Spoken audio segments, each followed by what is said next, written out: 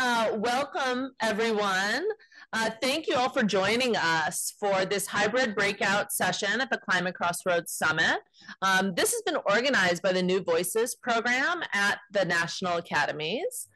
I'm not sure how many people are online, but it's so wonderful to see such a full room here. So please grab a seat. Our intent here is for this to be a conversational discussion. So I'll do my best to kind of keep us on track. For those of you who may not know, the New Voices in Science, Engineering, and Medicine program is a program of the National Academies that's designed to bring in new perspectives into the conversations that happen in this building and within the community. We're really excited to have this space at the Climate Crossroads Summit to hopefully bring some fresh insights and ideas on the topic of community engagement to the production of climate knowledge from experts that you might not have heard of otherwise. And we've really tried to be thoughtful to bring some of those new voices here. And I hope you really enjoy the conversation. We have quite a breadth of topics that we'll be discussing today. So my name is Karma Sawyer. I am a member of the third cohort of the New Voices members. And this session was planned by many of my cohort members. I especially want to thank Mitul Latar, New Voices cohort co-chair for cohort 3, and an associate professor at the University of Southern California for his leadership in particular behind planning this session. A lot of the invitations, the questions came from Mitul and his thought leadership, and I'm very grateful for that partnership. So in today's session, the climate knowledge production, building trust through community engagement, we will explore some best practices for including regional knowledge and building trust for more effective collaboration and community engagement in climate science and in developing climate solutions. Each of our 4 speakers will present for 10 to 12 minutes, and then we'll follow up with a moderated conversation. And we'll, of course, have time for audience questions. I know there are a lot of you in the room, so we'll be sure to be able to prioritize that as much as we can. For those of you that are here in the room with me, we have microphones available at the table. I don't know, Allison, Kamal, are there microphones that we can pass around as well? Okay, so there's also a microphone to be passed around for those of you that are not sitting at the table. And for the people that are joining us virtually, which stands at about 70 people right now, we have staff that will be sharing a link to the Slido platform, and you can submit your questions there at any time during the session. So, okay, folks, let's go ahead and jump into it. Our first speaker is here in the room, Ms. Hadia Shirazi. Did I do it correct? I'm sorry, Hadia. Hadia is the manager in the Climate Aligned Industry Program at Rocky Mountain Institute, and she co-leads various equity and community engagement programs.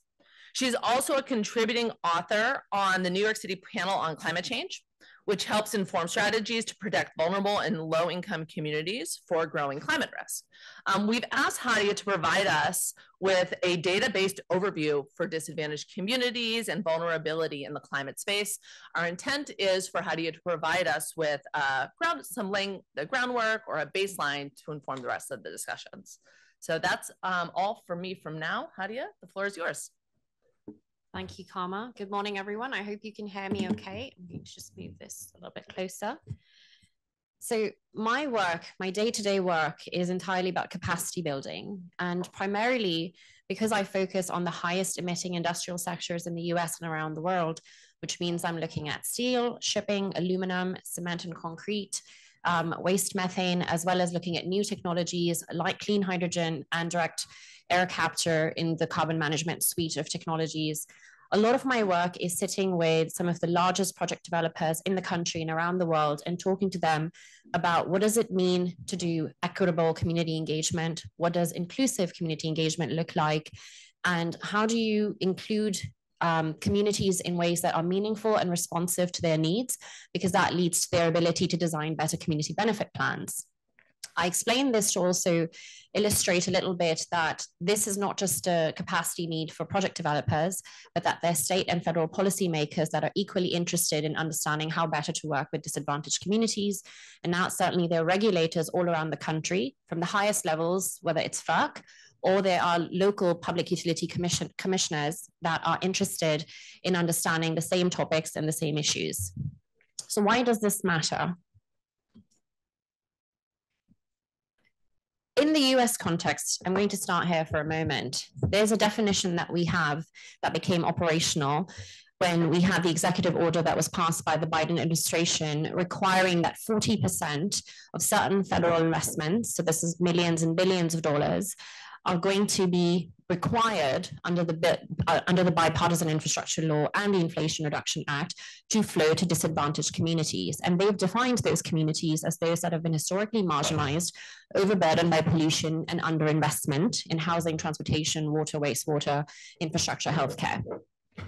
In my area of work, I specifically focus on the most disadvantaged within the disadvantaged, those that are traditionally and historically overlooked, they're underserved, and they are traditionally excluded from community engagement practices. So we'll go into that in a moment, but I wanted to explain that this special focus comes from my many years of working in climate adaptation, because I got my start on working in climate by looking at the fact that most countries did not have inclusive national disaster risk reduction policies, which meant that there were certain groups that were always going to be more disadvantaged than others in the event of a natural disaster. And most of the countries of the world, including the United States, are not prepared to respond. So for a quick, I wanted to start here first, is that the reason that this matters is that now more than ever, there is a really general state of distrust, mistrust, and low trust of stakeholders that we have historically looked to for reliable, credible information. And that's scientists, medical scientists, journals, military officials, and of course, elected officials. And the Pew Center had done this study about 2 years into COVID to be able to assess the state of public trust or distrust.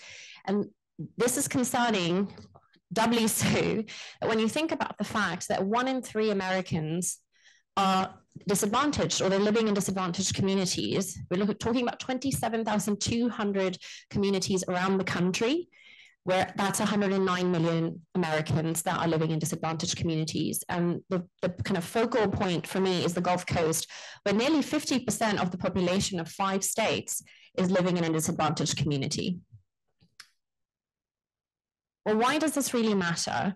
So when I was talking about the groups that are most vulnerable, I want you to think of who is impacted first, who is impacted worst, and who is likely to be the very last to recover, if at all. And in my research and in my many years of working on climate adaptation, I found consistently to be true that young people, persons with disabilities, those that were displaced, Indigenous and tribal peoples, and women and girls should consistently show up as groups that are excluded from the design stage all the way to implementation, whether it's climate adaptation, whether it's now climate mitigation, whether it's sustainable development, this is a consistent trend. And I'll go into the numbers a little bit more in detail, but it's stunning if you think about the fact that we have 2.5 billion people that are young in the world. We have almost 1.3 billion people that have various disabilities, visible and invisible. We are looking at historic levels of displacement. Over 117 million people that we can count are displaced at the moment. And we have millions and millions of women and girls living in multidimensional poverty. And we have over 476 million Indigenous people around the world that are also facing exclusion in different ways. All of these threats that they face become amplified by what you can see on my right-hand side, which is a second list of risk or threat multipliers, essentially. So poverty, racial and ethnic or other minority status, accessibility barriers, and this is beyond basic ADA compliance, which is a privilege and an incredible right that is afforded in the United States. It is certainly not true around the world. Differences in educational attainment and exclusion from traditional socioeconomic mainstream activities like banking, like housing, the fact that there are large numbers of people around the world that cannot participate in democratic processes, and then resource scarcity, which is worsened by things like regional and local conflict. In a very young world, 1 in 6 children in the US live in poverty, and 1 in 6 live in extreme poverty globally.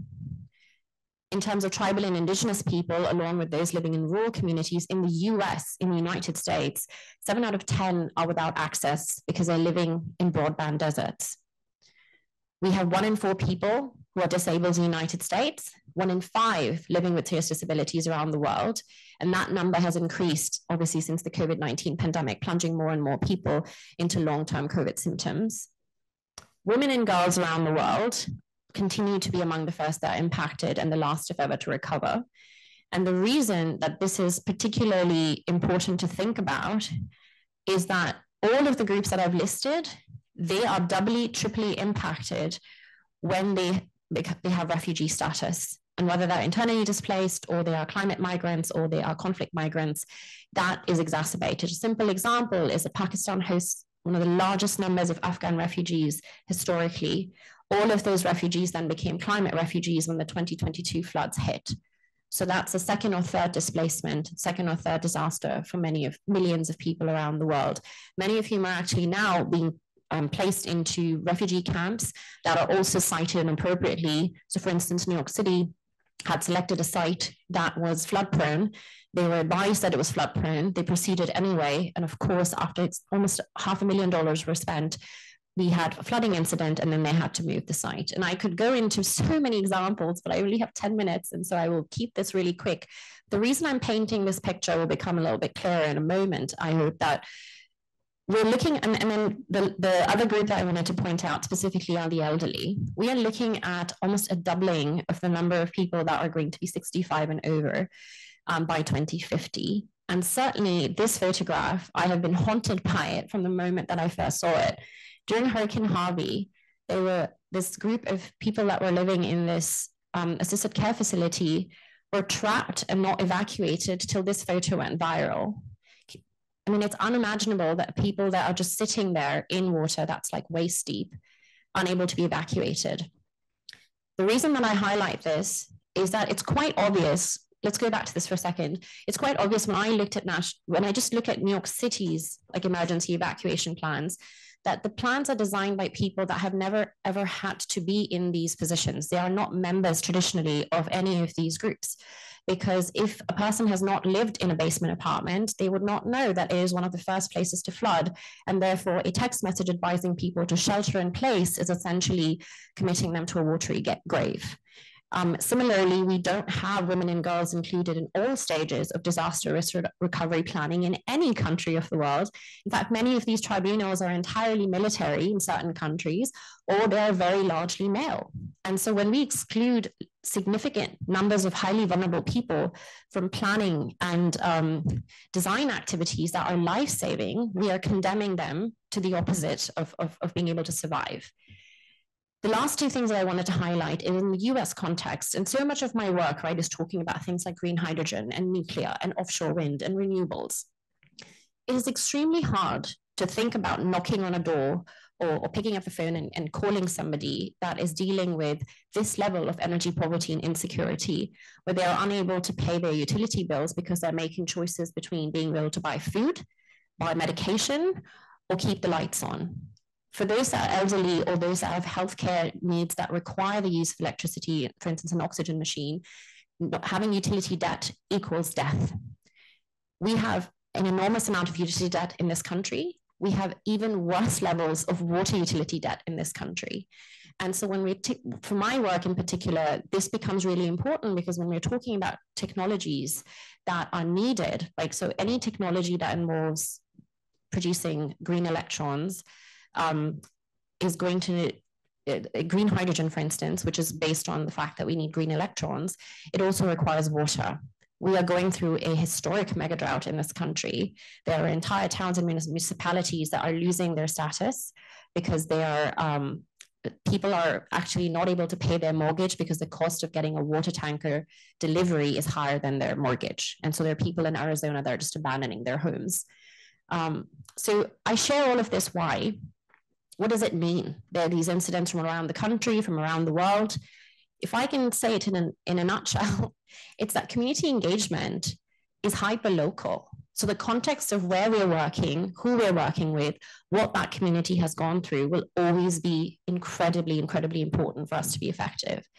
So in my work, whether it's climate mitigation with some of the biggest developers for offshore wind, for renewables, for clean carbon and hydrogen technologies, or if it's looking at adaptation on the national as well as the international level, These are best practices that over and over and over have been found to be true. And I know this now because the work that I do heavily focuses on case studies. And that's essentially doing an autopsy of a project after the fact to see what went wrong, what went well. And over, these things are true. Engaging communities early and often, offering just and equitable compensation for their time, their learned experience and expertise, including them in participatory governance structures, whether that looks like a task force, an advisory body, it looks like community monitoring, community evaluation, ensuring that there's transparency and accountability from the beginning to the end. That includes for a project, for instance, the design all the way to decommissioning. And then, of course, thinking about accessibility broadly.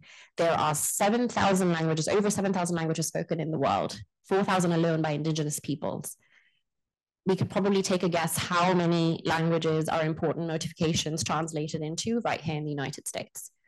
So I think that I would encourage you to ask more questions if you have specific questions, but these are the gold standards and best practices, because over and over again, we have found that when one of these is missing, community engagement is not two-way, it is not inclusive, it is not responsive, and therefore it is not effective. And so broadly, when we think about communicating climate science, we think about communicating climate adaptation or mitigation strategies. This is sort of how we have to design the process from the very beginning to be able to be effective. Thank you.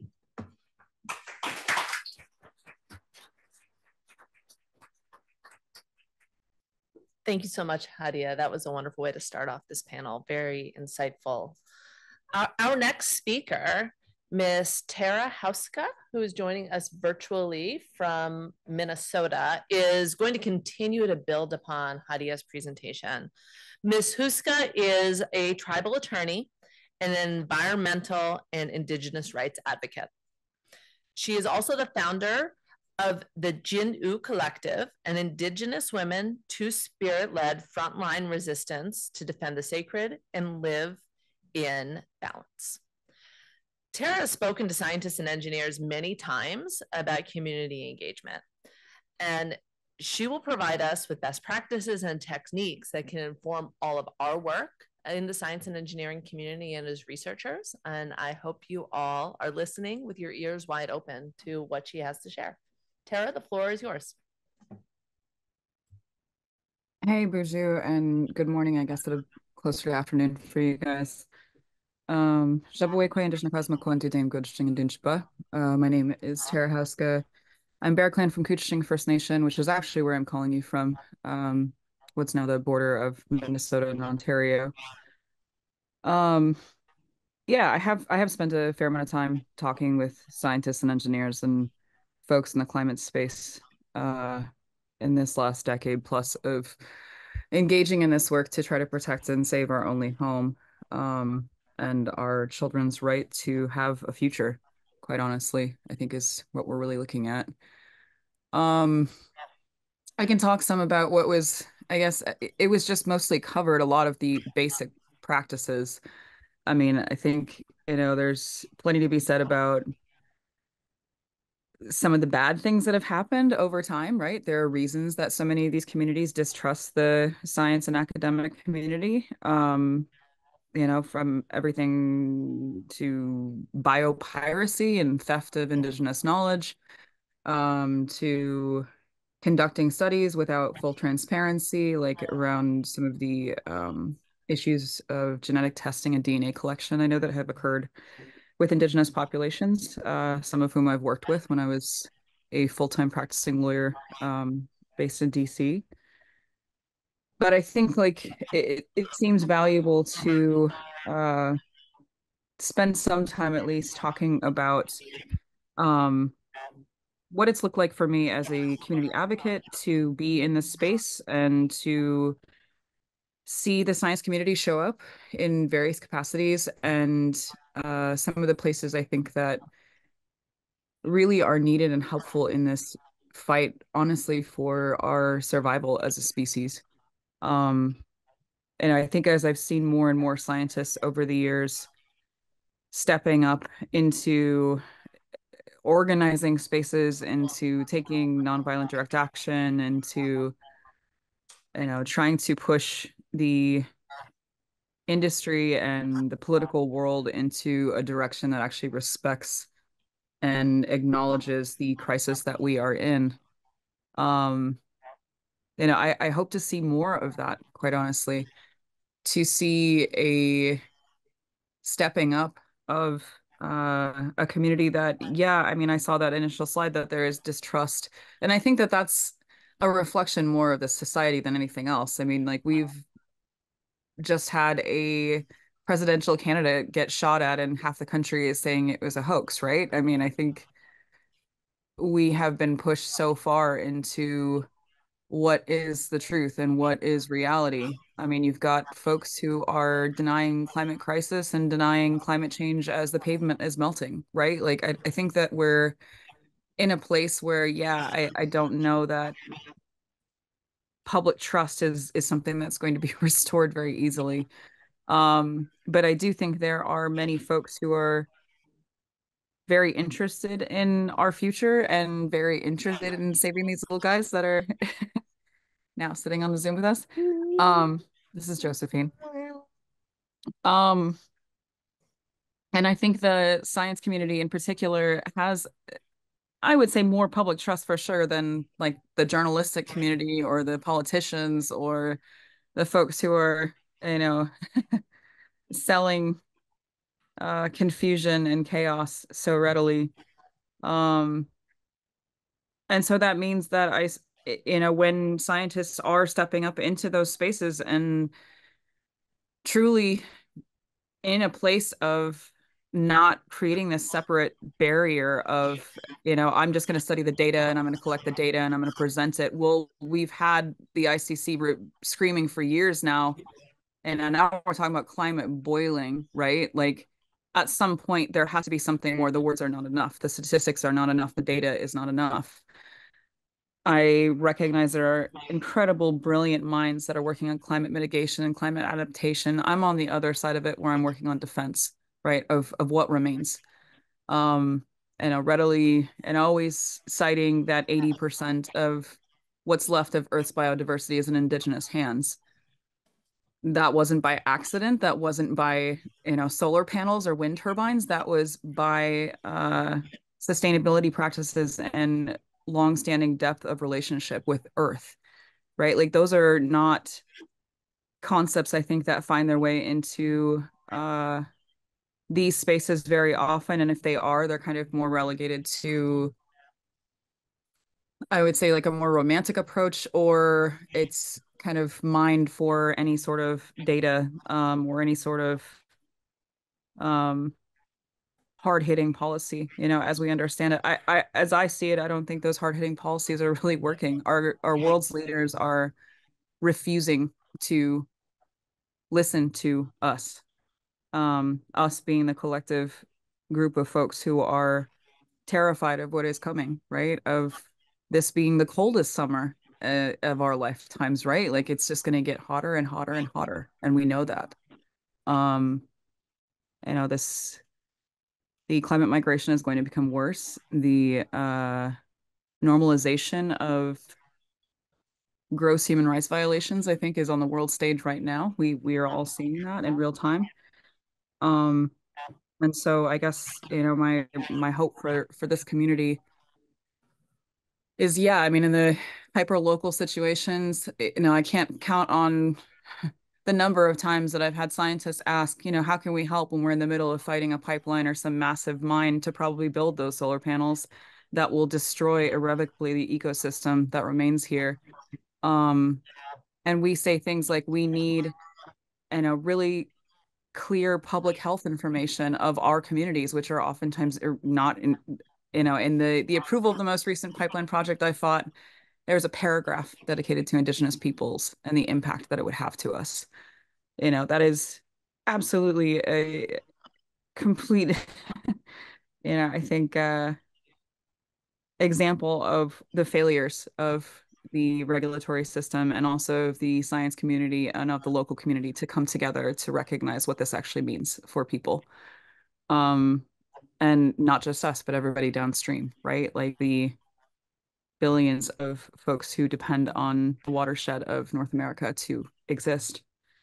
So yeah, I mean, I think things like when we ask for reporting information, when we ask for ways that, academic institutions in particular can use their more not industry driven, although I guess that is oftentimes still the case with a lot of the big grants, but that they can use their platforms and help us and their resources to create reporting mechanisms to help us as we're trying to defend our territories.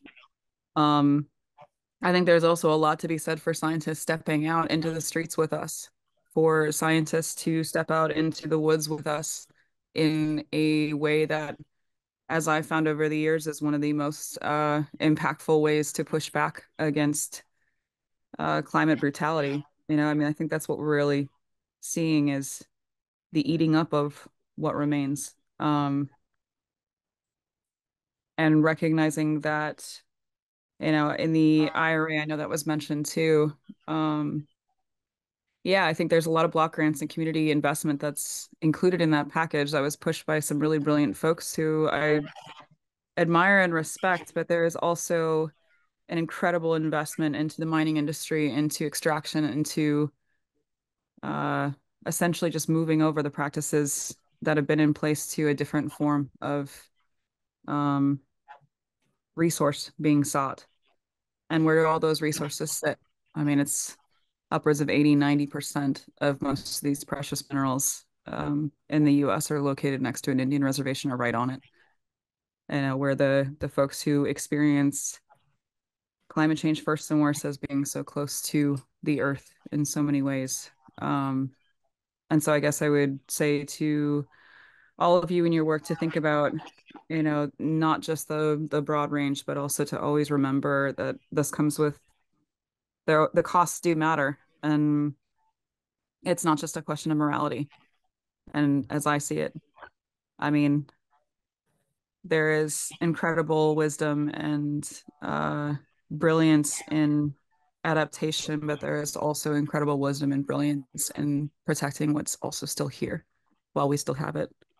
And I think I will leave it with that and appreciate the time and space. Thanks, guys.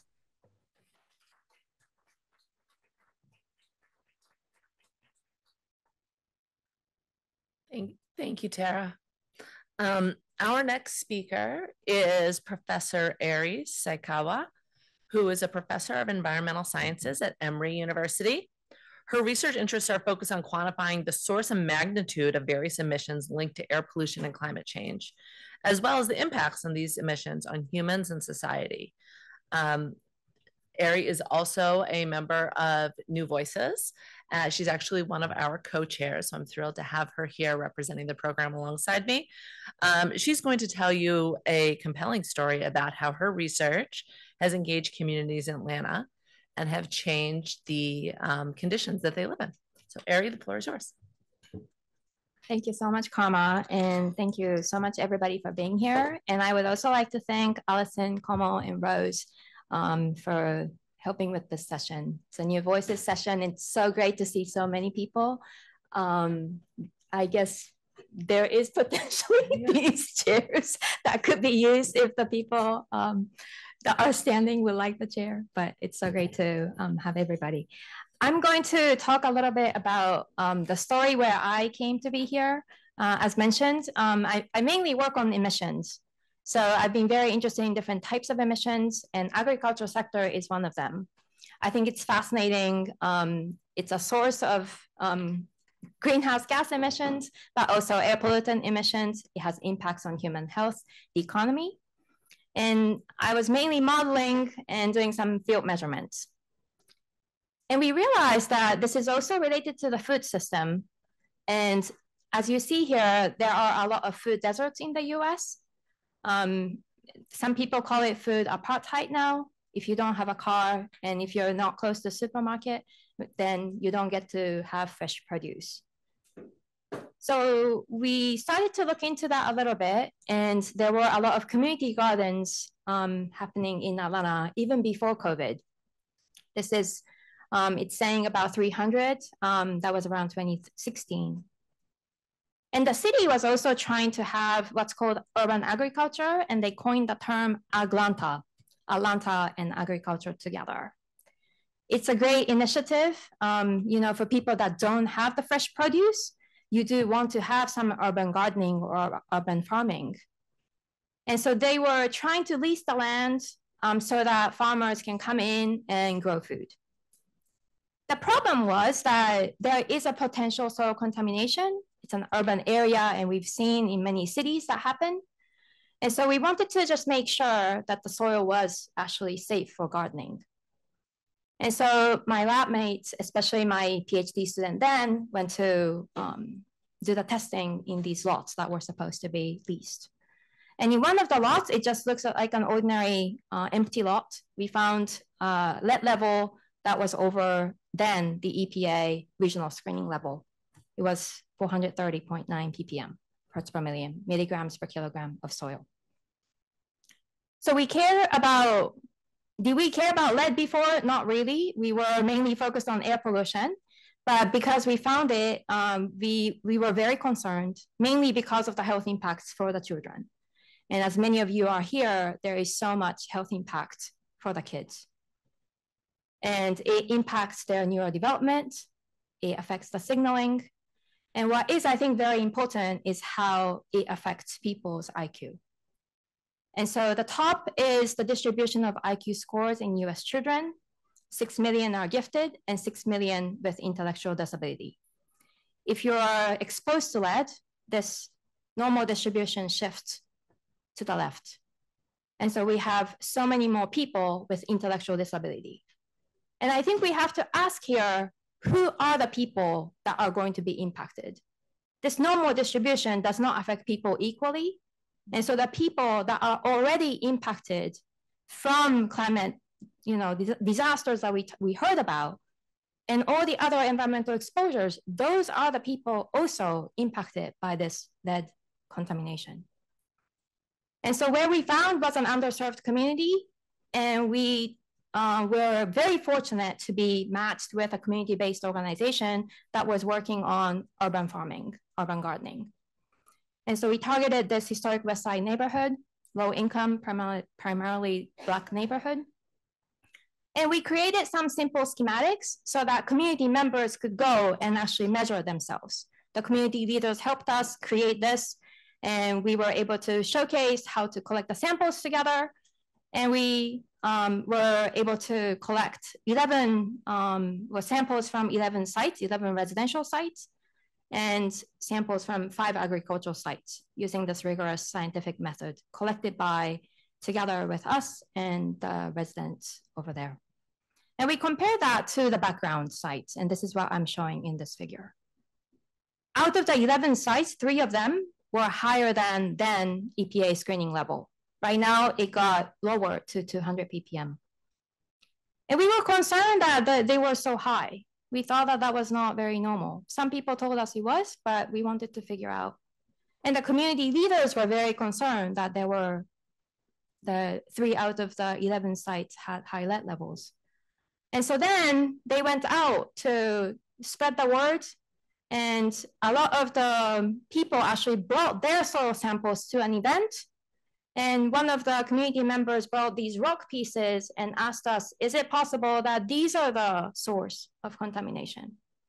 And they turned out to be slag, waste material coming from smelting. And because those were used as fill material in the neighborhood, this was causing a lot of lead issues. So because of the community input, we were able to put together a report to the EPA, and the EPA started the investigation. It started off with 60 lots in the beginning. It quickly spread to this purple, 300 lots. And then it spread to over 1,000 lots, that was green. And then now it's 2097 lots in the pink. So it is now a Superfund site, and it recently got listed as a national priorities list. But then what happens to the people that are just below the level? When we were talking to people, there were homeowners that did not meet the standard for cleaning up. And what they asked us was, is it possible for us to do some phytoremediation work? Are the plants going to be able to beautify the land and also clean up? And so we tested some of the plants that were considered effective, for cleaning up. And this was done in the greenhouse. We collected the soil from the contaminated areas. And we also did that in the garden. They really cared that this would be able to not just clean up, but also beautify the area. They wanted to make them pretty. They were very disheartened that there was so much lead. That was where they were living. And we think that this has happened in 1950s or 50s or 60s, much long time ago. And the neighborhood members did not know that. And they also asked us, how is it related to where they live and environmental justice? And we found out that the areas where we found this lead issue is, I've already mentioned, the low income area. And this is the picture of Atlanta. It's very clear. The color of the map is the median household income level. So on the more yellow, the color, the lower the median household income, and the more blue, it's higher income. But what surprised us was that not everybody is actually tested for blood lead levels. The bubbles are those kids that are tested for blood lead levels. And at that time, only about 25% at most were tested. And I think we really need the universal testing. And the color of the bubble is the proportion of the children that are tested high. At that time, it was 5 micrograms a deciliter was considered as a threshold. It's got lower to 3.5 now, but in one zip code, 13% of the children had more than 5 micrograms a deciliter of lead. So that also led us to start a new project. We heard that there is no free testing for blood lead available, and we wanted to be able to provide that. And we also were concerned that there might be other contaminants that they were exposed to. So this is started off as Community Engaged Children's Health Study, CCHS. And we also heard that there needs more raising awareness. People needed to know, and a lot of people wanted to also test their soil, but they just wanted to screen, not test rigorously. And so then we also started doing some soil testing. We call it soil shops sometimes, so that people can bring in their soil samples and we can test and tell the results right away. Some people wanted free lead screening, so we also did that at the church as well. But what it has led us from agriculture now to looking into homes for different contaminants. We are also finding that there are leaded paint in various areas in homes, and the people are not aware of it. Also, we sometimes find mold issues in the neighborhood, in the community. So she was one of the first participants for the CCHS, and she's holding the flyer for our study. But when we went to her home, she was having so much mold issues. So I think it's just so important. Climate change is so linked to everything. They were initially wanting to do urban gardening because they wanted to have their fresh produce. And they were so into composting, and it would be such a great solution. But there are also other issues if we don't take those into account. And I'm just, I think we really need to be mindful of all the issues that these neighborhoods, the community members are exposed to. So in summary, I think soil lead contamination is not really talked about, but that is really common. And because of the community engaged work, we were able to find the slug dump in this neighborhood. And I told you that it is listed as national priorities list. But for me, working with communities, I was never trained as a community scientist. I was just a modeler at first.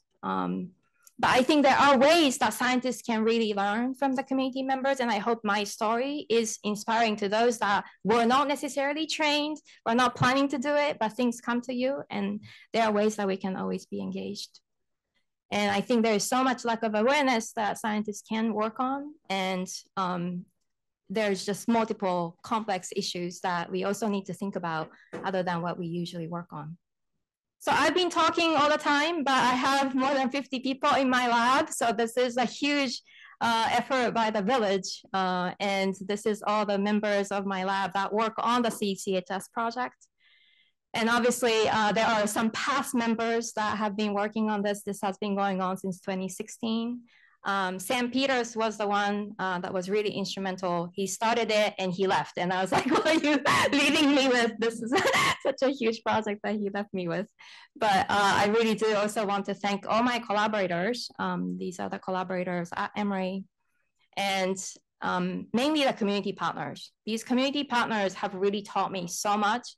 And I really thank them for their insights and for giving me different questions to think about, and obviously the funding as well. But thank you so much.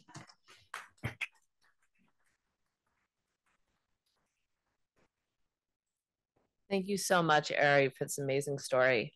So our last speaker is joining us virtually from Colorado. Dr. Roderick Jackson is the Laboratory Program Manager for Buildings Research at the National Renewable Energy Laboratory.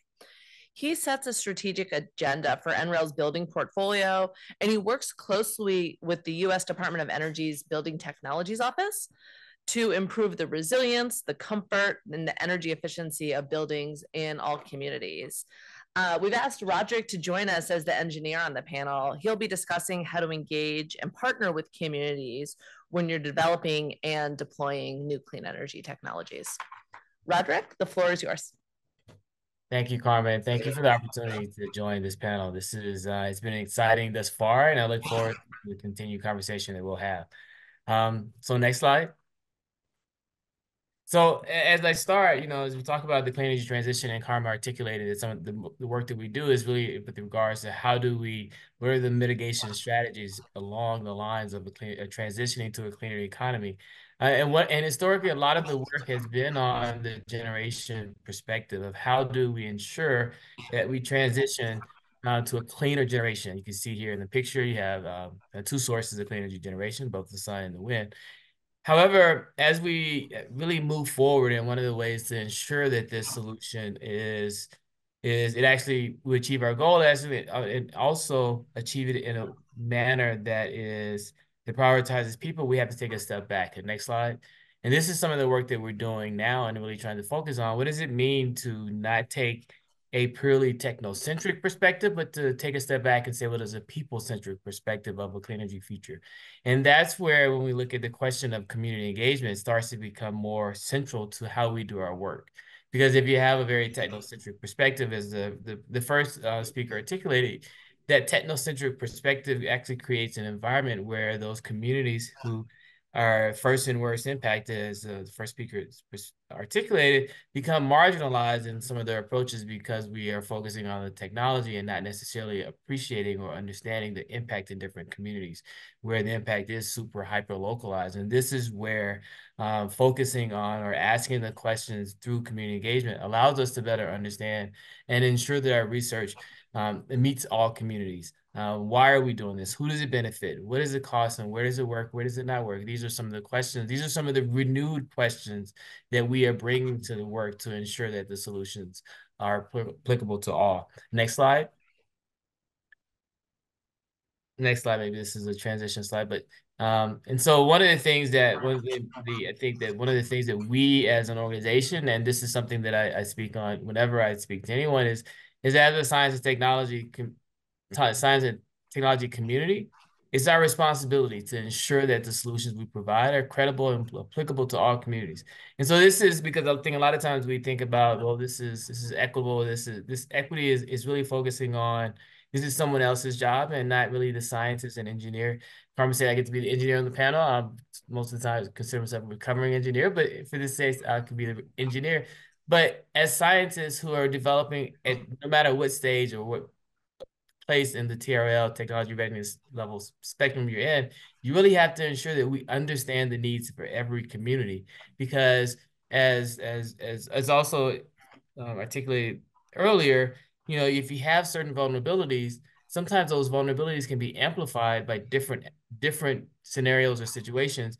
And I would posit that an additional amplifier could be the applicability of the solution for that community. If a solution was designed with a community in mind that had a different set of constraints, different set of conditions, different set of environmental or infrastructure baselines, and the solution, that the clean energy solution isn't didn't take those in consideration, that could be an actual amplifier to the vulnerability that those communities actually have. And so as a science and technology community, it was incumbent upon us to partner with the community so that we both understand those needs and we can make sure, or we can ensure that those needs, as well as the conditions in which the solutions will operate, are understood and designed into the solutions that we develop. Next slide.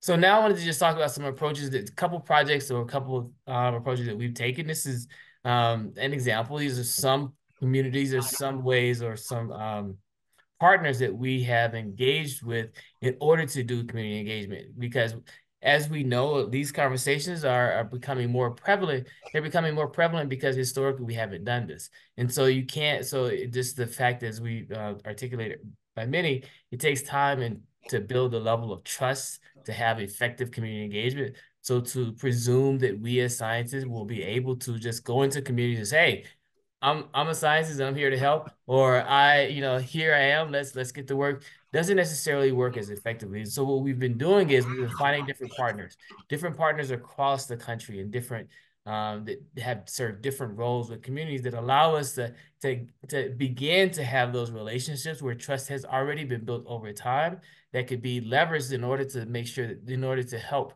foster the type of engagement and cross-collaborative research that will in co-production of research, I would say, that allows us to have the most effective outcomes. And these are just some of the organizations. There are many, but this is the first step, is we just to not go in and say that we can do it, but is partner with communities and organizations who have already been there. Next slide.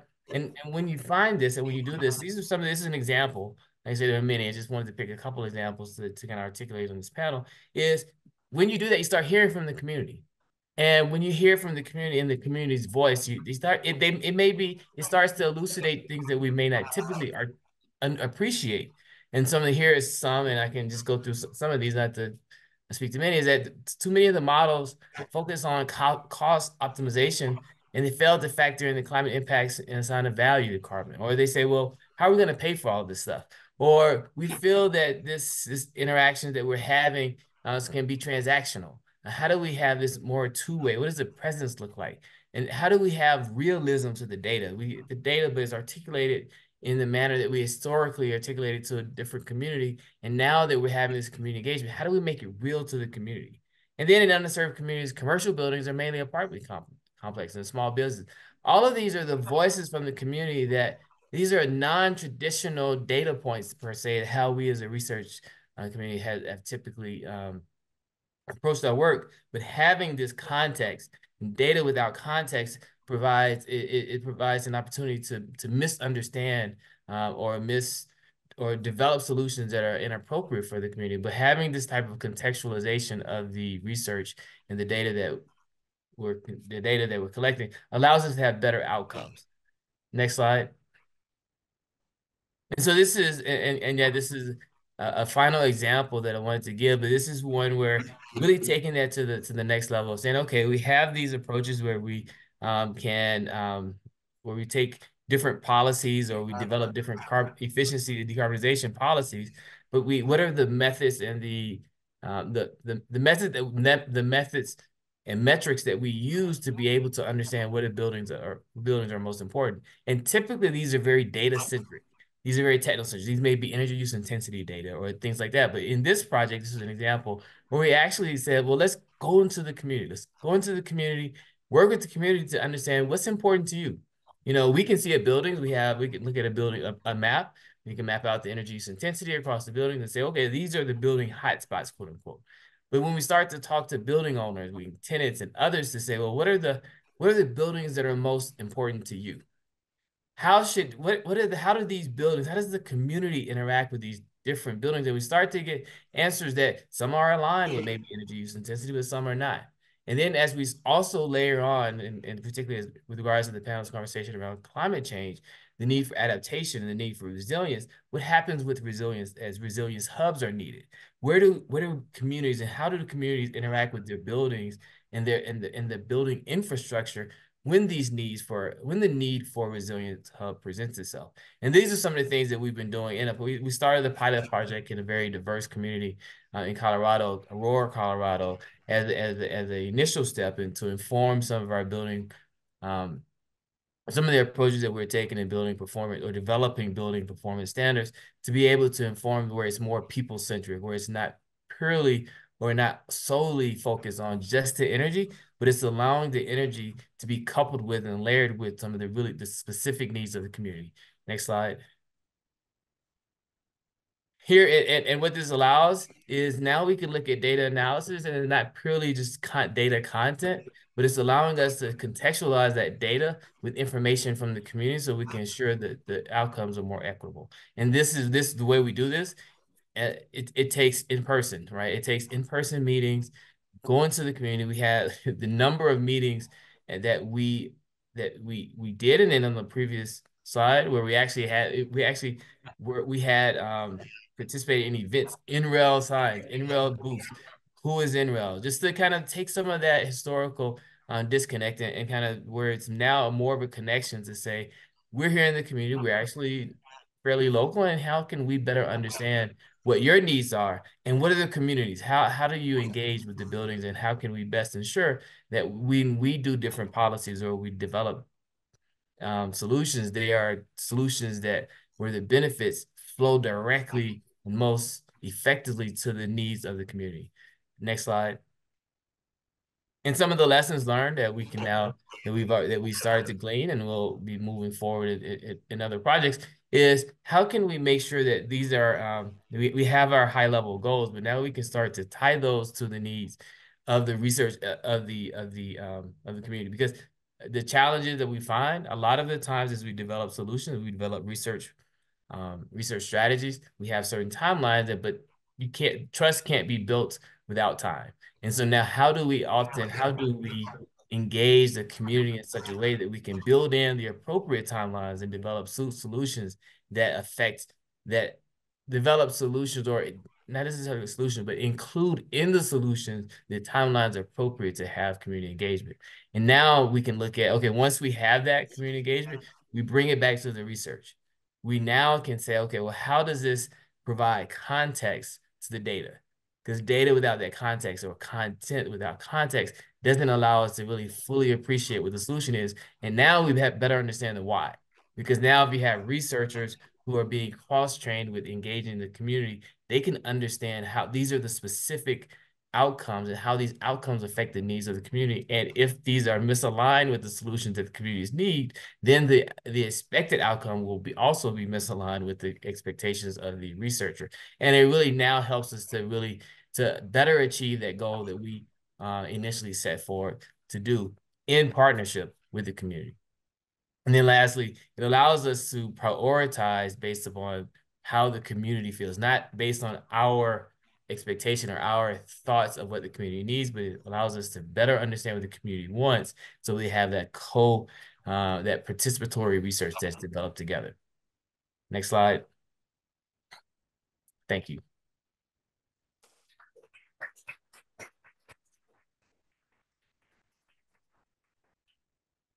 Okay, folks. So I do have a list of questions that I've put together with the co-organizers. For those of you that are joining us virtually, I don't know if we have a very full room. So I want to be sure that we leave plenty of time for Q&A for all of you. So I'll start off with 1 or 2 questions. We have about 35 minutes, but I will absolutely give lots of time for the folks in the room. So start getting your wheels turning about what you would like to ask our speakers. So the first question I wanted to ask, not directed towards any one of the panelists in particular, is that the performance of scientists and engineers, it's often measured in terms of intellectual output or property. So techniques or tools that are developed or data that's generated. The emphasis on that can often be viewed as an extractive practice. It's kind of the Western way of doing research that doesn't always translate.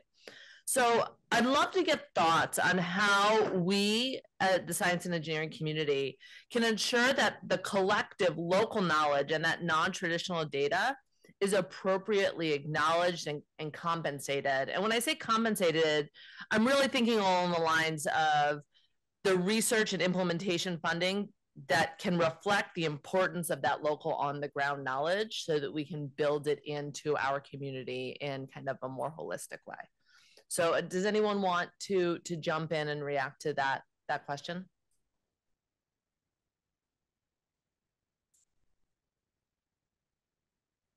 I can start, I guess, in some of the conversations that we've had internally. There are multiple phases, there are multiple approaches, and sometimes it may include because having a spectrum per se of research outcomes, whereas maybe there is a traditional pathway of a journal article or some type of academic article to continue to advance the science, but then also including in the budget, including in the timelines, an appropriate solution, an appropriate communication that is more meaningful to the community. We've seen this in some of our solo work, that the community would say, well, we don't really, this isn't really helpful for us. And so what is maybe it's a 2-page white paper in a language that is developed, or the outline or the approach is developed in combination with the community. So that's a way to maybe have that kind of spectrum. And then also, as far as additional intellectual approaches, is how do you do that? What are the effective ways? That's actually an advancement of science, to say, how do we effectively communicate in a way such that we maximize the understanding? Because a lot of times in solutions development, the reason solutions don't work is because people are not understanding the problem at the same level. They don't appreciate that the problem, they're looking at an elephant and looking at different parts of it. And so being able to effectively communicate our outcomes with the community allows us to better ensure that they are actually appropriate. Go ahead, Ari. Okay, yeah, thank you. So it was a learning curve for me to find out that to include community members as an author on the journal article is such a challenge. Like, that's not what they're interested in. And then there's so many things that you have to do to have them as the author. And so that really made me think, what's the potential system change that we can have so that it's easier for them to be authors if they're interested, but also what would be the best way to showcase. So I think that's something that I'm very interested in. They tell us that they want to be able to have the data that's easy to understand. And sometimes as scientists, we have to wait until that's published. So there's a lot of dilemma and how can we work it out? I think that's very important. But also what we are trying to do now is to include their lived experience in the data showcase, so that we have the map where we talk to the community members and try to understand their cumulative risk index for climate change as we prepare for climate change. And we've got the data source from environmental, social, economic, and health, and we put them together. And not just putting them together, we ask them what they think is most important in terms of their lived experience. What should we be weighing if we were to think about the cumulative risk index? And that kind of dialogue has really helped us understand better. And I hope that that's going to become a better practice for them, as well as just giving them the compensation, et cetera, is very important. But I think there are other things, that structural change that's really needed too. All right, unless Tara or Heidi, you want to jump in, I'm going to go ahead to another question in the interest of time. So the next question I had was, a lot of community engagement practices, they're top-down efforts, and they're understandably met with local resistance during implementation. So I'd love to hear your thoughts on what effective ways you might have encountered to gather community input early in the process. We all said early is important, but what does it really look like? How do we actually do that engagement effectively? Hadia? Thank you, Carmen. So this is one of my favorite questions. And it's my favorite question because I'm asked this question quite frequently by a lot of project developers, where they say, so like, when is the right time? Like, how early is too early? Or what is the right time? And the interesting thing is that the reality is, for most people, they find out that a project is being developed or a technology is now coming to their neighborhood when the bulldozers show up outside, right? So if I were to start this sort of start by saying that the process of engaging the community starts at the inception of the idea, that whether or not they even want to host this project or this technology, or they're even interested in engaging. And that can be certainly uncomfortable for certain developers that are thinking of like, oh, well, if I were to announce that I'm planning to build this project, the price of land might go up, or the demands might go up, or they might, you know, the community might want X, Y, Z. And there are very many reasons to not want to be inclusive early and to be transparent, but almost every single time that will result in a failure to engage. And it will, now what we're seeing is the results are permitting and citing denials and projects being cancelled or delayed. The second bit I would like to add to this is this local context. Every community is different. In some communities, the discussions happen in barbershops, in others they happen in churches, in yet others they happen in kitchen tables or in playgrounds.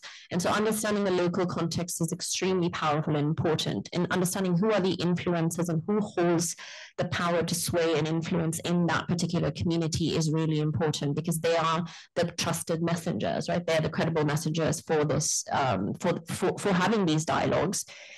Related to that is invariably I have found that public hearings to discuss new projects, to discuss new technologies, to discuss even like this fact that if you want to do a research project, there can mean at times, which is like the middle of the workday, whether people are day laborers, whether they're caregivers, or whether they're just a person that don't have the luxury of taking 2 hours off to attend a meeting or traveling to Washington, D.C. to participate in a public proceeding.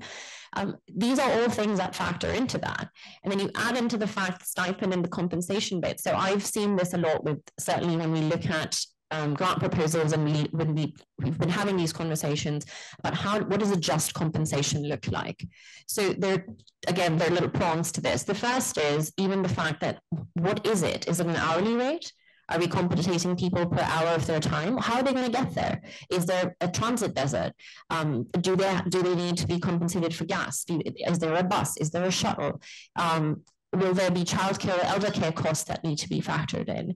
And then the most interesting part is I have been an expert merit reviewer for the Department of Energy, so I've seen and evaluated grant proposals, and the choices of where cash is king versus a gift card is being issued. Like all of these things really matter in the sense of like, how are we building in the community as equal co-contributors to this knowledge? And how are we respecting their time and the expertise of their lived experience? And the last bit, which I'm really going to touch on, because I think Tara is really truly the right person, and the person that I would like to, would love to hear from her about this, is that a lot of times projects that involve tribal and indigenous engagement, it has to be really clear that this is a government-to-government consultation, that this is engagement with a sovereign nation. And so there is an invitation to consult, and that is a request for a consultation, and there is a due process and respect that is accorded that needs to be met. It's very different because it's not like another stakeholder convening. It's not having a meeting with a stakeholder group.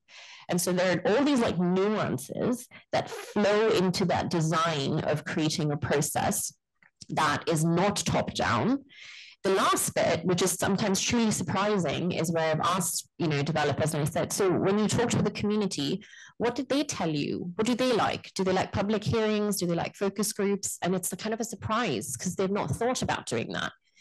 And that applies to research as well. Asking, so for instance, it's like, would you like a phone call, or would you like me to send you a text message?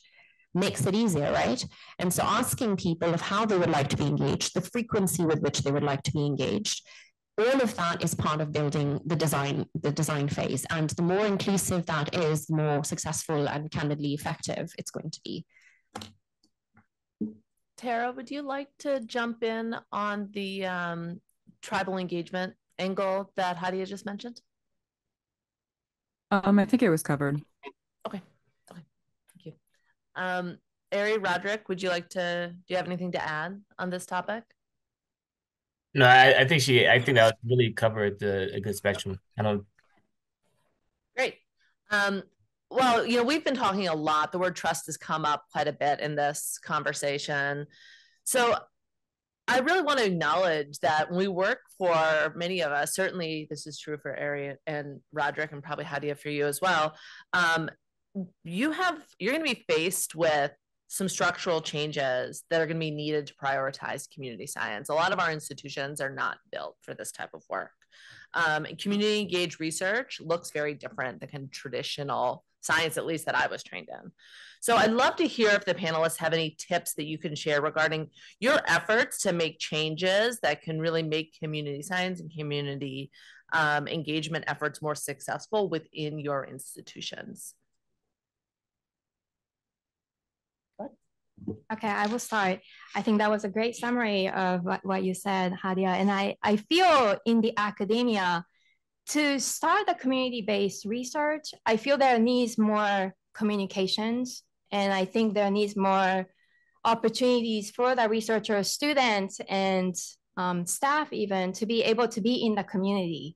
And that takes a long time. And I think that happens before even thinking about the projects, and then that can come with the project ideation. So I just wonder, is it possible to have more of the class going into the community, working together with the community members and doing a lot of outreach? I think that's a great way to really involve the youth. And so how can we enhance that kind of opportunities and try to get the silo out and the collaboration between government, NGOs, the academia and the industry and the communities together. And the 10-year process definitely needs to change because that doesn't work in the timeline of the community engagement, but I will stop there. Great. Thank you. Roderick, Hadia, do you have anything you'd like to add? Yes, I think this is a great question because historically our institutions, particularly in the science space, we haven't appreciated how to engage community, how to engage community insights into how we do research, particularly the closer you get to the molecules and the digital ones and zeros. And so one of the things, some of the things that we've done is to, at a high level, express the commitment to including the community perspective, including equitable outcomes by senior leadership. That way, everyone understands this is something that is valued and is desired by senior leaders. But then even more, I would say another thing that we're doing is how do we connect community-based engagement or community engagement to the specific interests of the institution and the researcher? Because a lot of times, for example, researchers are connected. They really want relevance. They really want credibility, and they want to align with the goals of the institution. And so now when you start to say, well, in order to achieve the relevance that you're looking for, you need to ensure that it's appropriate to all, not only to a very small population. And without engaging communities, you may not understand that context for the experiment, context for the research design, context for the outcomes that you're proposing is only has a small window or a small percentage of applicability. But by engaging communities, you can better understand the broad spectrum of different infrastructures that your solution has to perform in, as well as different challenges or constraints. Now you actually could increase the applicability and increase the outcome percentage to achieve our goals. And then that credibility. A lot of times when you think about, is this, scientists, when you really approach a scientist and credibility is core to who we are, you can say, well, if we are not understanding the specific needs of communities, we may be extrapolating by understanding one community and not understanding how it affects another community. The outcome may be extrapolating, and then as a scientist, is that as credible as it could be because you don't know how your solution will perform and how it will behave. And now you're attacking the very credibility of what we do. And so now that's another way to try to encourage more engagement, to say, in order to make your solution more credible to all of the different applications or that you are proposing that it applies, this is a way to ensure that. So those are some of the ways that we've approached it. I plus one everything that Erin Broderick said, and the part that I would like to share is if we were to take a step back and think about the actual research team that's being put together to do the research itself, to think about diversity starting from there, to think about who is actually going to be leading this research, who is going to be going into the community. And I really emphasize the word going into the community, because this is for those that have watched Erin Brockovich or understand what this reference means, will understand very much that showing up in a community, it's about it's so much more than about being able to, you know, just show up in, and this happened quite a bit, I think, with the US Department of Energy, for instance. They did roadshows. They went into communities all around the country to do listening tours and to be able to hear directly from the people themselves. And some of the community-based organizations that had representatives react and reflect on this experience, it was very interesting. They talked about the fact that by design and by law and by policy, the Department of Energy is able to accept things like refreshments or gifts or anything that could resemble such. But in many cultures and many communities, not accepting drink or food is considered to be impolite, right? And I especially in the global context, not accepting a cup of tea in many cultures is an affront. So I know that this sounds something like maybe perhaps very simplistic, but that first moment of being able to build that bridge, to build that connection, if you're foregoing opportunities to build those bridges, that long road to rehabilitating trust doesn't begin. The second bit that's related is when I think about a lot of times when I've done research projects, and before I did this work at RMI, I was in charge of a team that was all chemical and mechanical engineers at Columbia University's climate school, and I was the one non-engineer, the one unicorn in that group. And what was really interesting is that over and over and over, it would be a moment of challenging our team to think beyond sort of the parameters of how they were trained to think about something. Sometimes that also requires quite literally having diversity in the team. And so this is a broader structural suggestion, but for those that are in charge of research programs, those that have access to grant funding, those that are department heads, you're evaluating the pool of candidates that are before you. Think about who we want to be, you know, the people doing this research in the world, because they have to be a reflection of the world, and certainly a reflection of the communities that we hope to go into. Over and over, I've had carbon and hydrogen specialist panels that look nothing like the communities that they're going in to speak with. And then the question comes of like, well, why do you think they don't believe us? It's like, well, because you haven't yet established that you understand what it's like to live a day in their shoes. And so I will leave it there to say that the more we think about diversity and inclusion in broader senses, the more successful we're going to be. Thank you. Well, I'm actually going to transition to questions. So if you're ready to go here, sir. I am ready. I've got little two pieces. Hadia and if Tara is still on.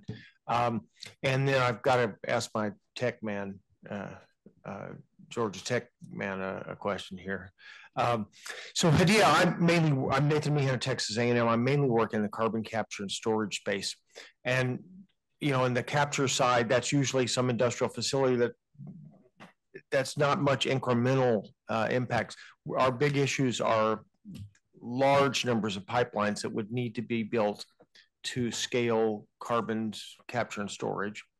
And some of those have already failed.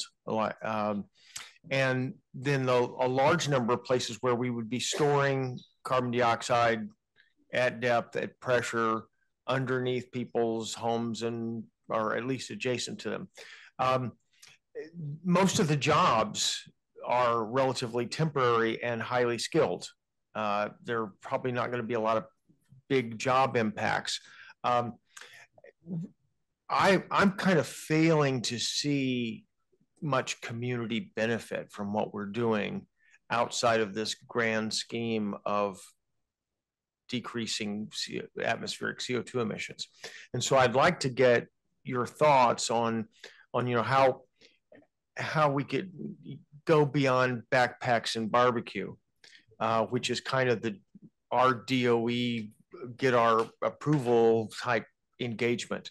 And then following up, maybe this is for you, Roderick.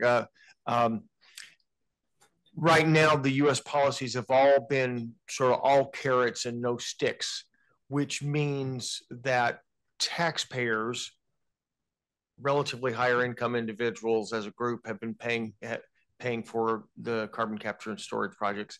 Ultimately, that's not going to last. That it's going to be reflected in energy prices some way or the other, and consumers are going to get more and more of the burden, which is going to shift the price of carbon capture and storage down the economic ladder. And I wonder what your thoughts are on ways to address or mitigate that. So So this is the this is that multi-million dollar question, and we are at the moment, right in this moment, actually looking at these very issues around CO2 pipelines and certainly hydrogen pipelines, because pipelines, no matter like what they're actually carrying, are going to face similar opposition and challenges on the community perspective. So there's a sort of two-pronged answer, and I just don't even know if it will fully answer your question, because it's something that is so deeply nuanced and multifaceted that there isn't really a right answer and there isn't really a right side to it. But the way that I think about it is that the advice that I give to developers is you have to go where you're wanted, which makes it a lot easier to do what you're trying to do. Now, that sounds counterintuitive, because we know that there's a reason why we want to build the CO2 pipelines where we want to build them, because it's just very much about geography and logistics and costs, and it just makes sense. This is where we extracted from, and this is where we want to sequester. Unfortunately, the legacy and the contextual history of what has happened in the US Gulf Coast, particularly around petrochemical industry, it has been generational to the point now where it's very hard to be able to say, well, how do you repair this damage? The second part of it is that carbon as a concept, it's such a almost an esoteric thing to ask somebody to picture gigatons of carbon. If I were just to say right now, what are you all thinking? Can you visualize a gigaton of carbon? You have to visualize many, many gigatons of carbon. It's hard to do that. Hydrogen even worse so, right? Because it's the tiniest molecule, completely invisible to the naked eye. So when we're talking with communities, there's sort of this thing of, does the community want to host this project? The second part is that responsive benefit.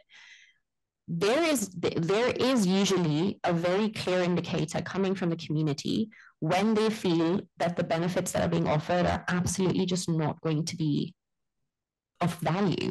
So when I think of Houston, for instance, right now, like after Beryl, we're now a week out, there's still no power. There's, I think, 8 or 9 I saw counties with boil water notices. So wastewater treatment facilities have failed or been breached. So if I was a developer, I would be thinking, what are the immediate needs of this community? What are the service needs of this community that for them to survive are not being met? And if my benefits are actually providing that adaptation, providing that first line of resilience, creating livability, guaranteed this might not work in Cancer Alley because their reality is very different. They're literally fighting to try to stay alive. But in certain communities where you have the ability to shore up resilience, you have the ability to make meaningful contributions, that can be bridged. On the workforce front, absolutely, I agree with you. I think that if there are temporary jobs where only a few highly skilled workers are going to benefit, and there's no guarantee that there will be first source hiring, meaning that we're going to hire from the community that's right there, because they may not have the skill set, they may not have the abilities to fill those jobs, those projects will fail. So it's a very kind of demand supply match thing.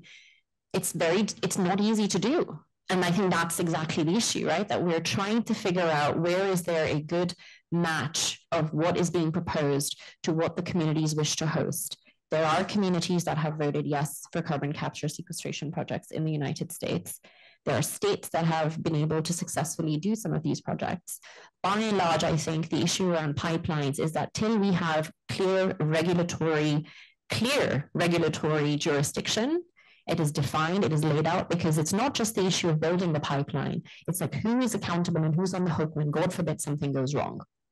Because the companies will, find a way to declare bankruptcy, and who's left holding the bag is the community. So I think that there are bigger sort of structural issues.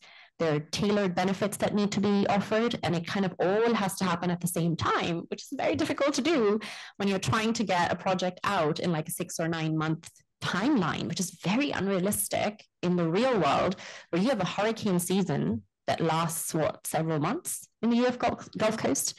So I apologize that I may not have given you the answer or the solution, but I hope that it explains that we have structural issues we need to resolve at the federal level. We have state level inter and interstate pipeline issues we need to resolve.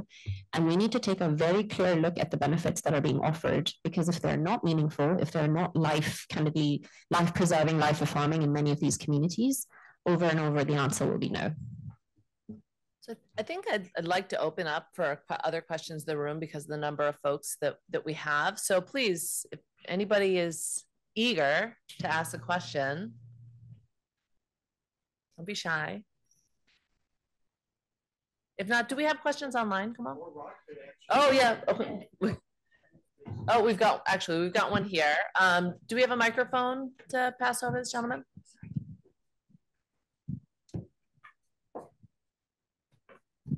Thank you. Thank you all for very informative and inspiring presentations.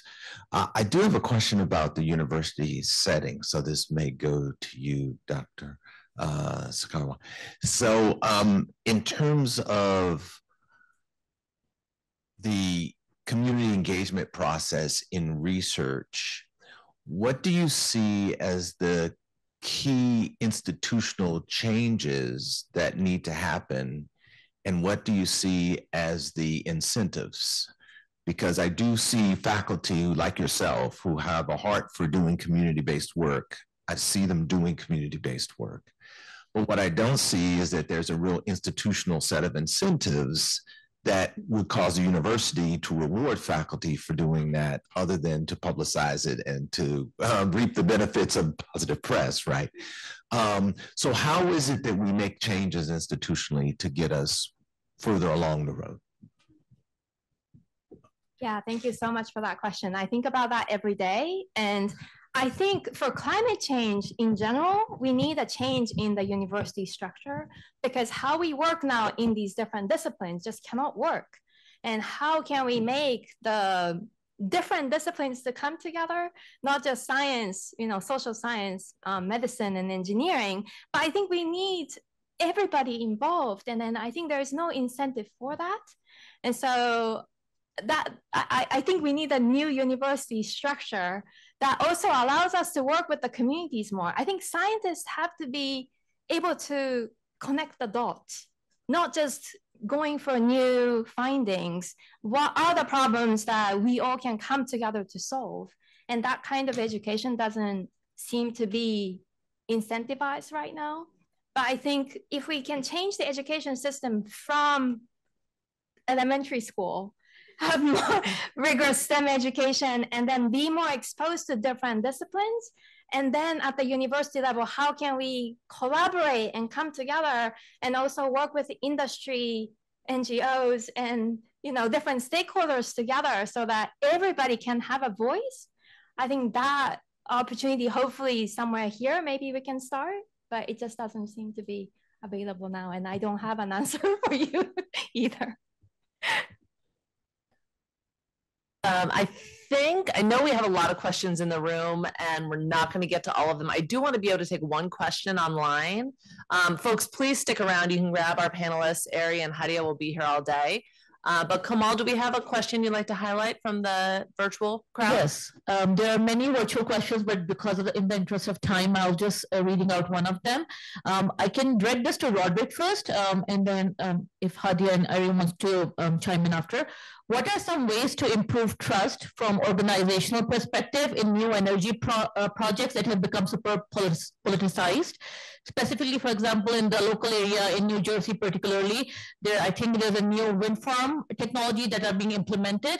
So if you can just talk about from Roderick, from the leadership perspective, from organizational perspective, what are some best practices to start the trust building early on in the energy projects specifically? Thank you. I think that's a great question, and I won't talk specifically about the New Jersey application, but I'll speak more broadly because I think this is something that is applicable to all clean energy solutions. Is one, to not go in, and this is a challenge that we face, is we develop our solution in our labs, and then we go in and tell the community, here's what will work for you. Or at best to say, well, I will listen, but I'm going to listen from perspective of how I can help, how my solution will apply in your space.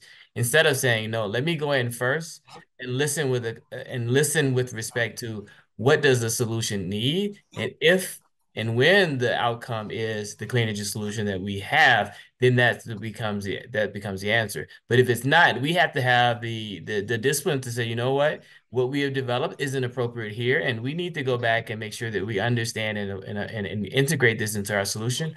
Or we say that yes, we could maybe adapt. And that has to be done together. But that trust, it breaks down immediately when we come in and say that we have the solution, we develop without your insight, but just trust me, we know what's best for you. Would you like to jump in? I was going to say this question is actually quite perfect because right now I'm actually doing a case study on offshore wind, which is just it's just a coincidence. And the project I'm looking at is of New York, but it's certainly the same issues that we're seeing for New Jersey. So there's sort of the interesting offering that I can or what I can share is the developer that we're looking at. They have a very interesting perspective. They were able to get the community's buy-in to the point where when they faced challenges with their public utility commission, last year was a very bad year for offshore wind for those that were following. The industry was on the verge of almost being declared like dead because of supply chain issues that happened after the invasion of Ukraine. They came back from that miraculously, but they had members of the community in that tiny Long Island community write to the PUC in favor of the developer, which is like a very unheard of thing because usually if there are letters going to the PUCs there to say, stop this project, don't do this project's terrible. And the reason that happened was that they had done a tremendous groundwork game for a very long time in building that trust. I'm talking like a couple of hundred meetings, talking high double-digit public hearings. So none of that, like, here's a Zoom hearing, it's going to happen during your lunchtime, or it's going to happen when you're feeding the baby, or when you're just taking a shower. So you will not be able to attend. Thank you very much, and we're going to proceed. The second piece that I wanted to highlight is that New Jersey is an interesting case, right? New Jersey's got the highest Superfund sites in America. I was quite shocked when I found out that, and I think it's close to 150 maybe. Right, so that's quite a large number. Understanding that the opposition to certain types of new technologies in certain communities can sometimes also be about trying to understand who's potentially financing the opposition and trying to understand where is the opposition coming from. So where the developers have been successful is where they've been able to do, and I'm quoting a representative of this particular project that I've studied. I loved what they said. They said, you minimize impacts where you can. Where you can't minimize, you compensate, right? And you mitigate where you can. So those are kind of the three things that need to happen. Where project developers have been successful in minimizing, mitigating, and where you cannot mitigate, compensate, they have succeeded. In the case of offshore wind in particular, typically when the offshore cables have to come onshore, there needs to be a massive amount of digging that has to happen, very similar to pipeline issue. There is a sweet spot in terms of what that compensation looks like that has to be worked out with that community. Where they've been able to work out that sweet spot, they have been able to get consent. And so I can't go more into detail or don't want to do a promo for the developer that we're doing the case study on, but there is absolutely a case where a renewable energy developer reached FID, which is final investment decision, which means that they're proceeding with the project because they did community engagement the right way. Well, I think that's a lovely place for us to stop here. This has been a great panel. Thank you all so much for your time and working with us through all of the people and excitement there is in the room. Please do continue to engage. If we didn't get to your questions, you can come up and find our panelists in the room. I do want to give a special thank you to Allison, Kamal, and Rose, who helped make this panel a reality. Thank you all very much. The New Voices program sponsored and planned this session. I'm really proud of how it came together. Really grateful for our speakers and their time.